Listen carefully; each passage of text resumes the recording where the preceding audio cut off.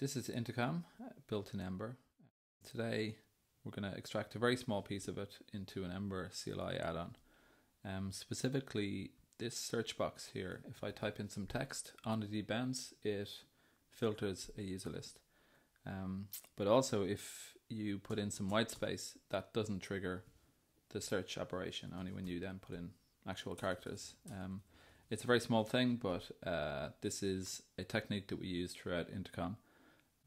So let's build a simple Ember add-on. I'm going to use the ember-addon command. This add-on is going to be called ember computed filter.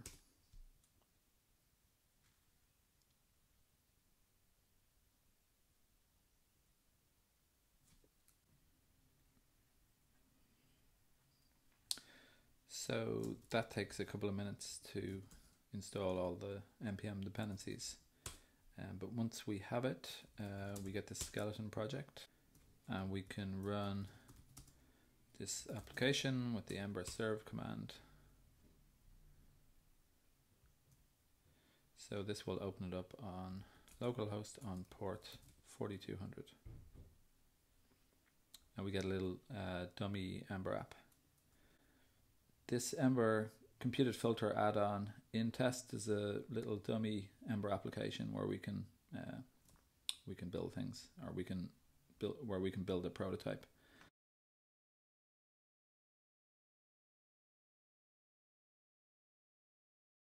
So first of all, I'm going to demonstrate what the problem we're trying to solve is. Okay. So let's say we have someone's name, or we have an input. Let's say we have an input with someone's name. Okay. And we also want to output, let's say, the trimmed name. So we'll remove all white space from this. And we'll just say trimmed name. Okay, so we're in the application template here. I'll create an application controller.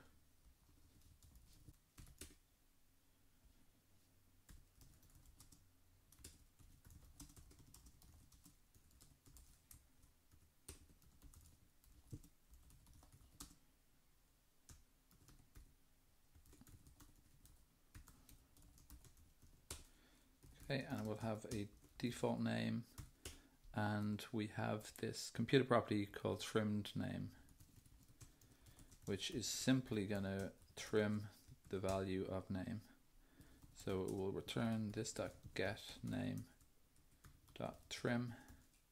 and this is a computer property with a dependency on name. So this should load here. We should see this updates as we type. What I'll do is put this in a pre-tag so we can actually see the spaces.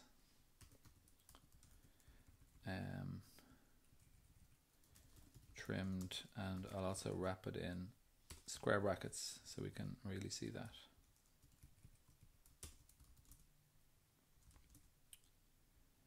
So we should be able to see when this reloads now that as I type, you don't see the spaces. Just to reinforce that, I'll also put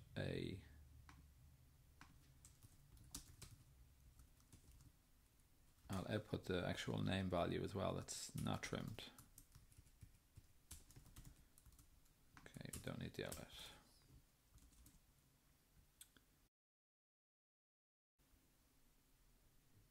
So this time you'll see that we have the name, we have the trimmed version. If I put in spaces, you can see it happens in the first one, and it's only when I put in some more text do you see those appear in the second one. I think these don't need BRs. Okay. So now what if we want to observe this trimmed name and maybe trigger an AJAX request or something like that on it changing? One way we can demonstrate this is we'll have a last updated computer property on both name. So this will be a property on name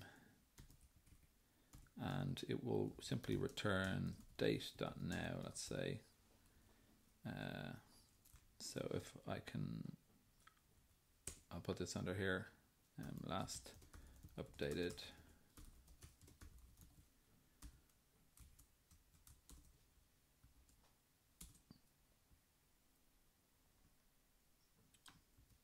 Okay, that's not correct. Date.now, dated. Okay, I spelled that wrong. So we have a last updated computer property, and this should, so what we should see is a number, and that will increase as we type, representing the current time. And I'm going to do the exact same for trimmed name.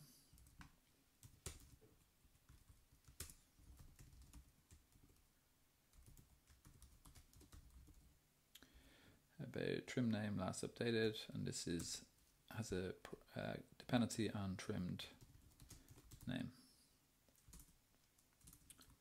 And I will also output this here.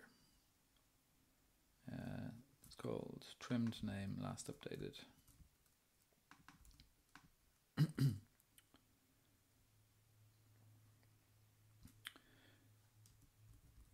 So what we see, this updates at the same time, even though the actual the value of trimmed is not updating, its last updated is triggered. And the reason for that is that even though the value that's being returned here, every time we put a new new blank character on name, this computer property is invalidated. Then its value is evaluated and returned, but even though it's the same value being returned each time, it's still, the computer property has been invalidated. So if we were to have an observer on trimmed name, and let's also do that. We have last updated, we will have count. Let's see, we will have, let's say, a count of 0, trimmed count of 0 as well. So on name change, let's say, this will be an observer. This will observes name. So we'll increment count. So we'd expect that every time we make a change to name, that this will update. I'm going to remove some of these down so they're kind of logically grouped. So now we have name, count, last updated, and the observer. Here we have the trimmed name, the count, the last updated, and then the on name change. So this will be on trimmed change. How about? And this will be trimmed last updated. This is just trimmed. Let's make these consistent. On trimmed change. So this is going to be trimmed, and this will be trimmed count. So we're going to increment that. So I've renamed some of those things. So this is going to be trimmed last updated. This is trimmed last updated. We'll show, so there's the input. There's our last updated. We'll also put a count here.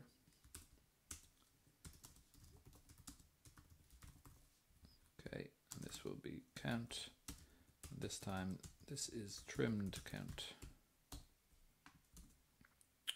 So hopefully I spelt all those correctly, and you'll see that I think I got this count wrong. Okay, trimmed count. So we're incrementing this on trimmed. Okay, so that would never run.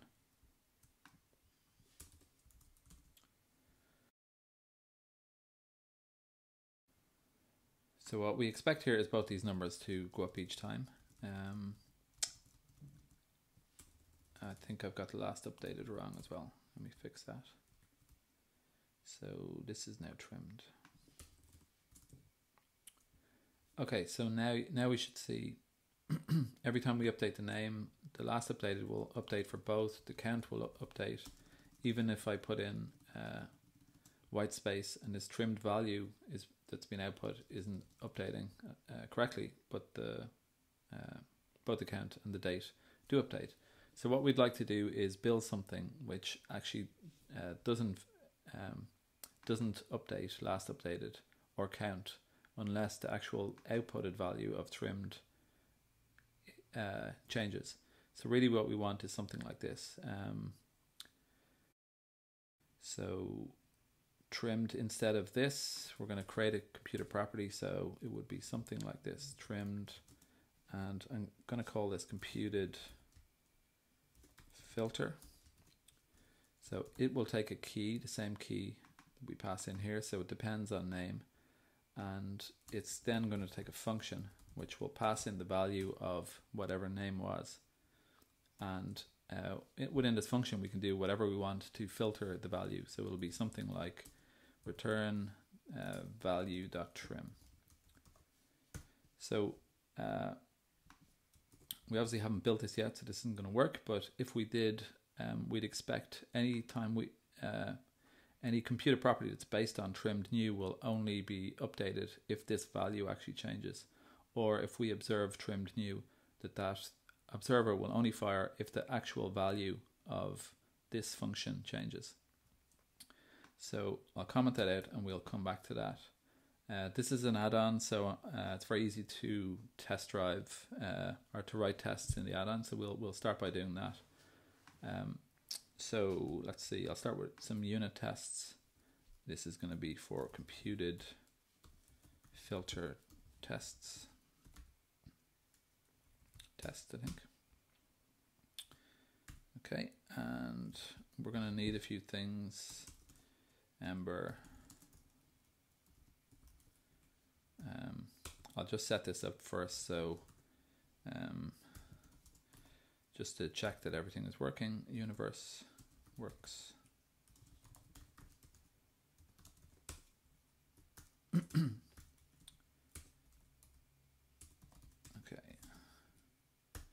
So we'd expect that to fail for a start. So the nice thing about ember.cli is it also runs the tests at the same time as the application. So just go to /tests. We should see a failing test here. We'll also hide the container and JS hint. So there's our failing test, which is good, and this should then pass. Which it does. So our computer property is going to live in this add-on folder, so I'll create that now. Computed filter, and like the test, we're going to need ember. It's going to return a function. Okay, so there is our function. Now we can start testing it. So let's give this a module name. This is going to be computed filter. And the first thing we want to test, well, this computer property is going to filter values. So I think we can start with the filtering. It's going to that's going to be pretty easy. So let's say test. It applies a filter. Okay, so I'm going to create a class here.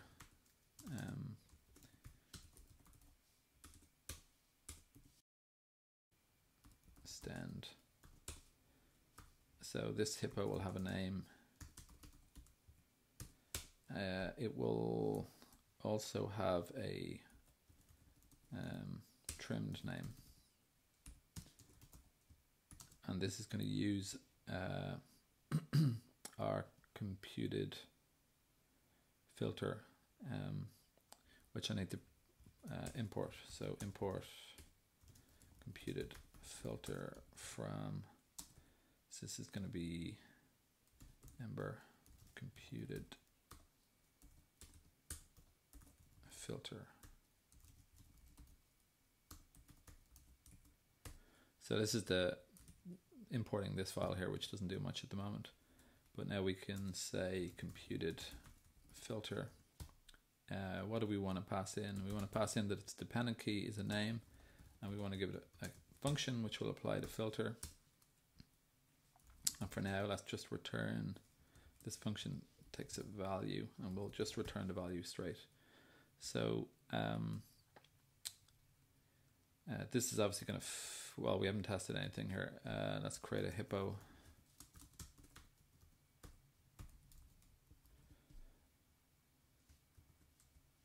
Okay, and we'll give it a name. So we expect the hippo.trimmed name. So we expect the hippo trimmed name property to equal Sarah here. Okay, and this is obviously going to build anything within this function yet.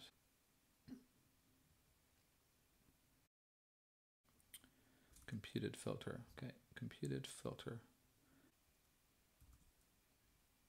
Okay, I misspelled filter there. Okay, so that builds, and this is a failure because this isn't a computed property at the moment. It returns nothing. So what we do want to return is a computed property. So this computed property, well, let's talk about, okay, so it's going to be an empty computed property for now. We'll just return to do. This function is going to take two parameters. One is going to be the dependent key, and the other is going to be the filter function that we're going to apply on the value. So this should give us to do, which it does.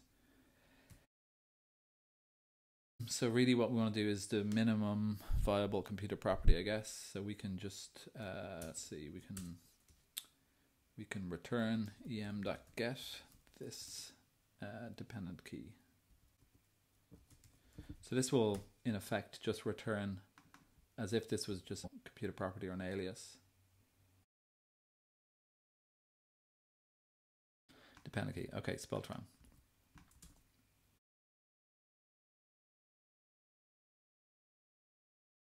So let's add a second test to this now. Hippo set name to be Gavin.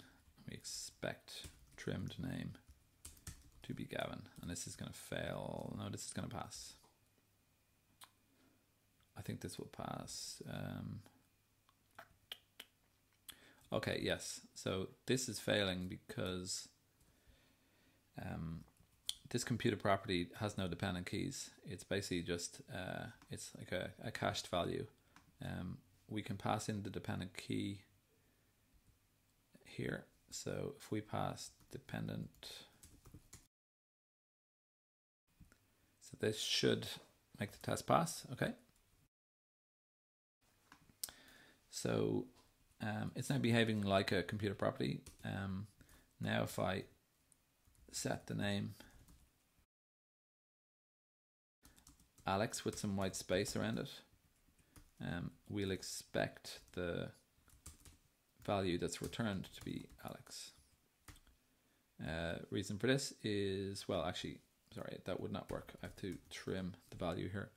So this should now apply this trim function on the value and return that. I think because we're not doing anything with the filter here.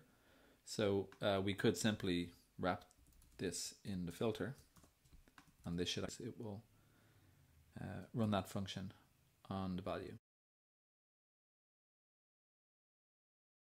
So it does pass.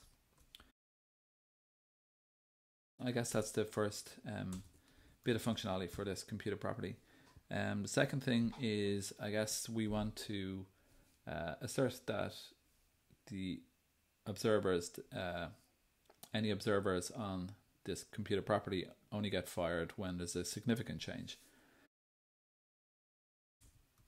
Observers are fired on significant change. So like above, we will create a hippo. We'll assert that it we'll assert that it has the right name. What we'll do is create an observer. So hippo.add observer, and we'll observe trimmed name. And each time that changes, we will increment observer count.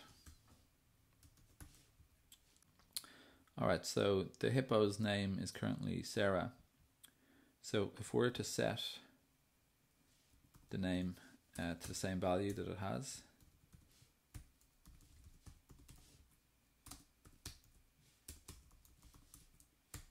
we would expect the observer count to still be 0 because this does not significantly change.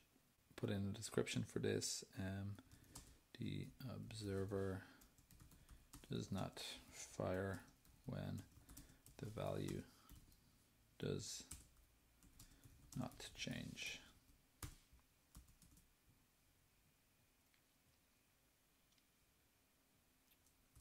Okay, so let's do something similar, but we will assert that the observer does not fire when the value does not change significantly.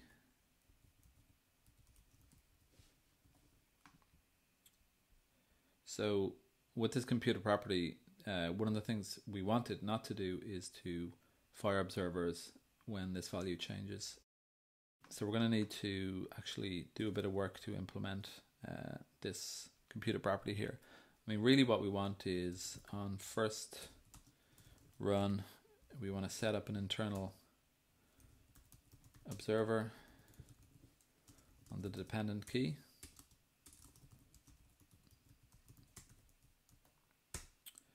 And each time it changes, the dependent key changes, compare the new and old and previous filtered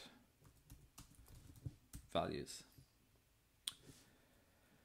The reason we want to set up an internal observer is because by default Ember will recompute this every time the dependent key changes, irregardless of the value actually changing or not. It will notify a property change. So we want that not to happen. So we're going to remove this dependent key from the computer property, and we're going to manage this stuff ourselves.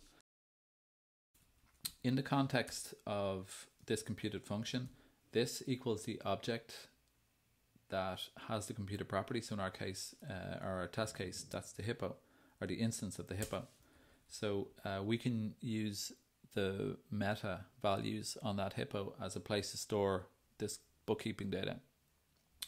So we kind of want to go, if this is the first run, and we can check that by going if em.getMeta, pass in this, and let's say has observer. So this is going to return false the first time it's run because we haven't set something up. So this allows us now to have a path that only gets run once when this computer property is invoked for the first time. So what we're going to do then is get the value, and we can do that by as before em.get this dependent key. So that will return what the filtered value is. We're now going to set some stuff on the meta. So set meta, and we'll set that it has an observer to be true, and that will stop this from running the next time this computer property is evaluated.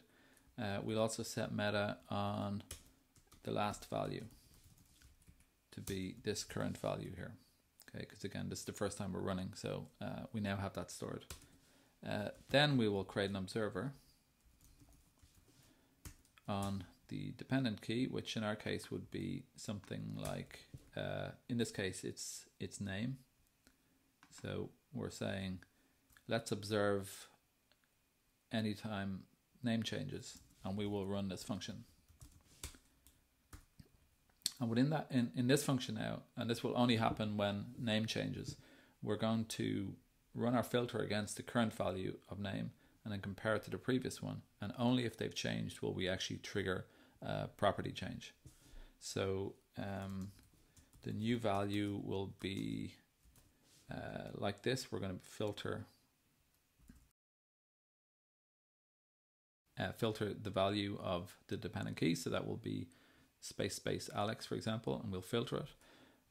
We will get the last value, and that's going to be em.getMeta on the last value here.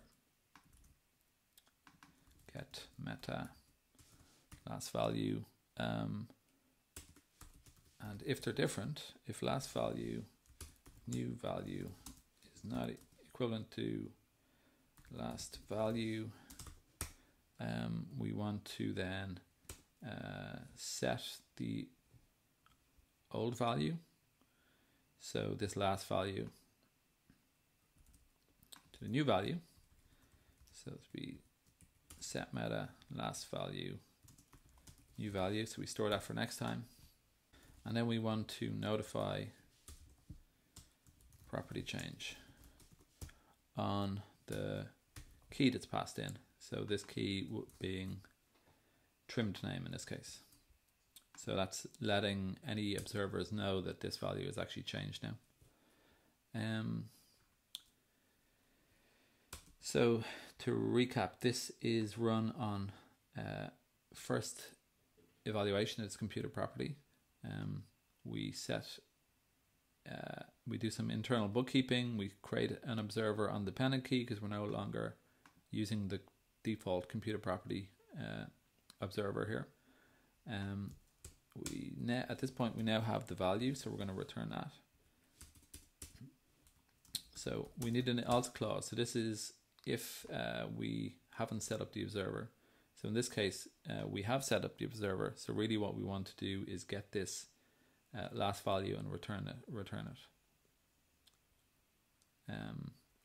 So this will be return em.getMeta this and underscore last value.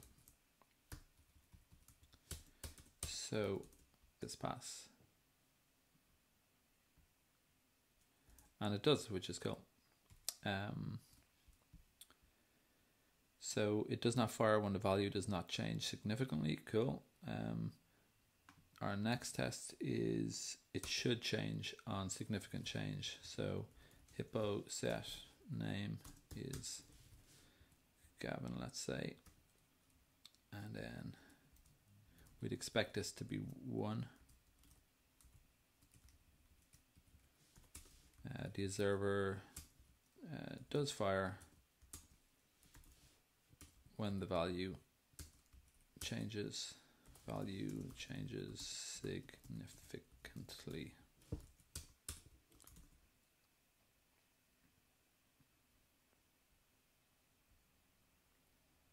Cool. Passes as well.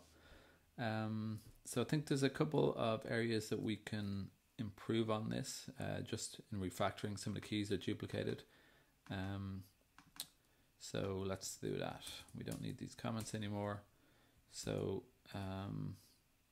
this has observer, so we'll call this var has observer key and it will equal this.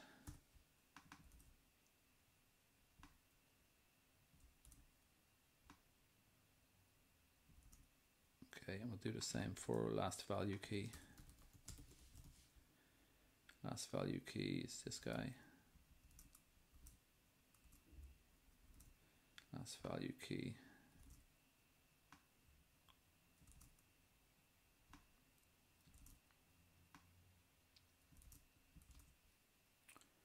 And just verify that they all pass. I think because our observer keys and last keys are just strings and we're setting them on this, which is going to be the hippo, this would not work if we had multiple filtered computer properties. So if I was to add, for example, a a second one, and we call it trimmed name 2 maybe. We should be able to assert that in this case, if we were to set, okay, so we create one with Sarah, we set it, we change the name to Gavin, we get the trimmed name. If we were to do this on trimmed 2 for both of these, they should be updated as well. So I think this is going to fail because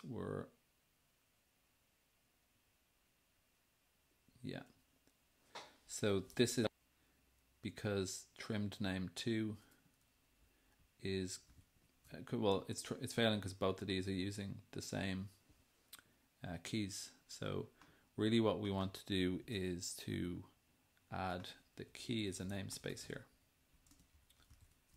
So the key in this case is going to be the name here, trimmed name 2. So by using these here, it namespaces them. So we possibly may have other computer properties that use techniques like this. So I think what we should do is namespace these.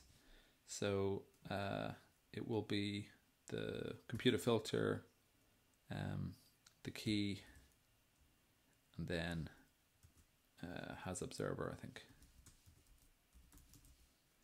So like that, and format. This is going to take, well, this is static, so we can just pass in computed filter. Let's make it kind of private. This will take the key, and this will be observer. So it's just going to be like that. And it's going to be same for last value key, which is going to be computed filter, and this will be last value. So this should all pass, which it does. Great. So let's see, is there anything else? We could probably make this a little better by creating variables at the top for some of these things.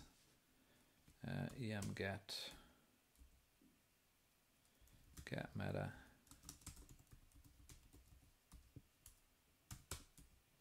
set meta,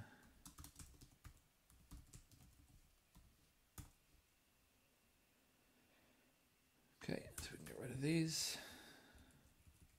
Get, set meta,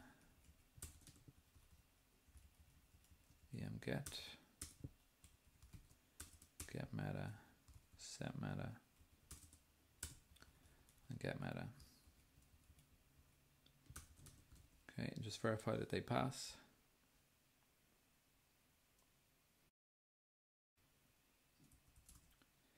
Okay, and this not is not very nice. I think it's probably nicer to say if it has observer key. Well, actually you can do better than that. Let's say, leave it the way it was. Var is first run maybe is equal to that. That's a little better.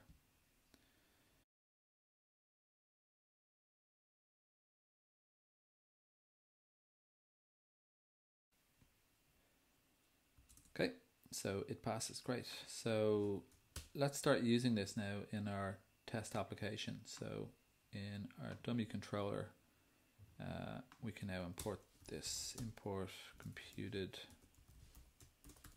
filter from ember computed filter.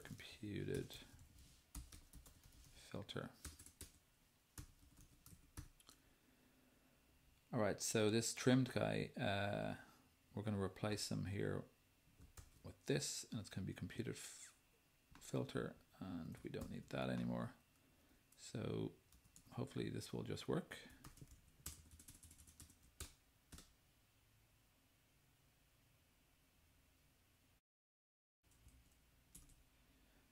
No, I may have spelled something wrong again. Computed filter, ember computed filter.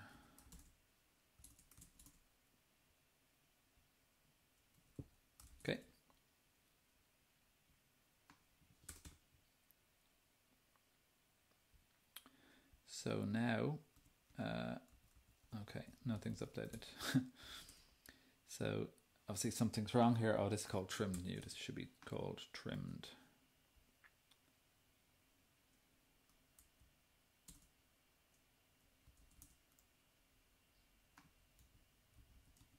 Oh, cool, it works. So you can see this count isn't updating unless we put in some characters. Also trimmed isn't updating as before, and the last updated isn't updating either. So that's kind of fully functional now, I think. So this now replaces this old function here. So we simply have a computed filter.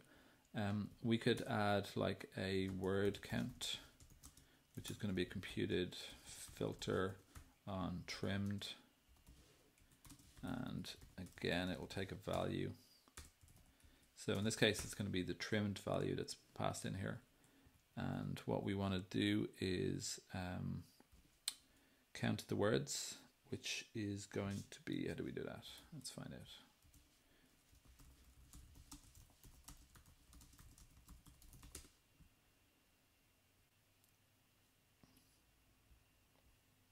Okay, something like this, I think. So we want to return value dot, we split on white space and we get the length. So now if we output the word count,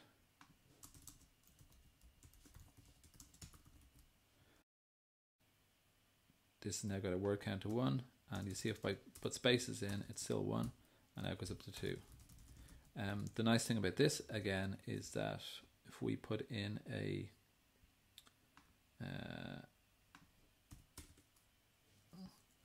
word count last updated,